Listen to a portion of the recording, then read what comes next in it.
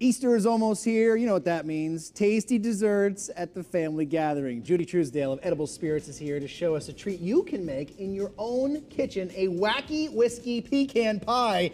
Judy, that's a lot of alliteration right there. Yes, it is, but it's worth it. It's worth it. Excellent. Yes, it is. Now, why would we go with a wacky whiskey pecan pie for our Easter celebration?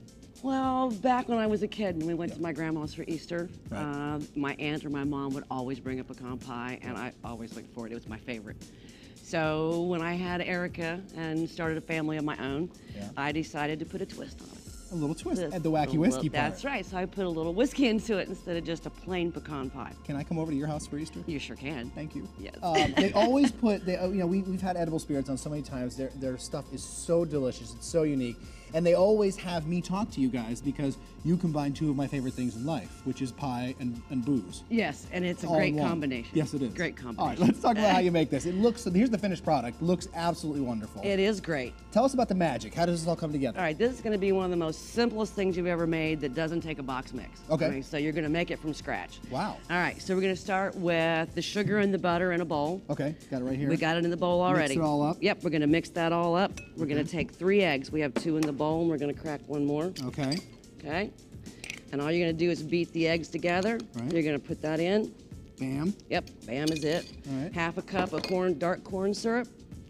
We're going to put that in. We're going to put the pecans in. It's 1.5 to 2 cups pecans. Don't overfill the pecans because then there won't be the filling in the middle of the pie. Right. So Okay. you don't want to put too many in. Okay. Then we're going to do the magic. There's and we're the going to magic. put in 2 tablespoons of whiskey. And if you used the Irish whiskey last time on the last segment, you can also use it, or you can use a bourbon, either one. Okay. All right, so we're going to mix that all together.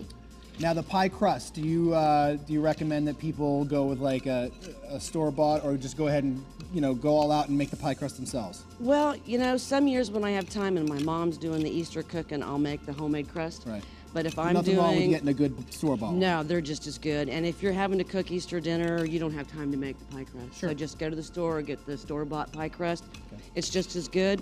And actually, that's how simple it is. And all you do is pick it up, pour it in the pie crust, put it in the oven at 375 for 10 minutes.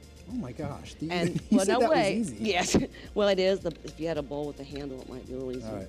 But you put it in the oven at 375 for 10 minutes. Lower the temperature to 350. Okay. And then cook it for another 35 to 40 minutes, depending on your oven, till when you jiggle it, it doesn't jiggle in the middle, which means it's set, and it's done.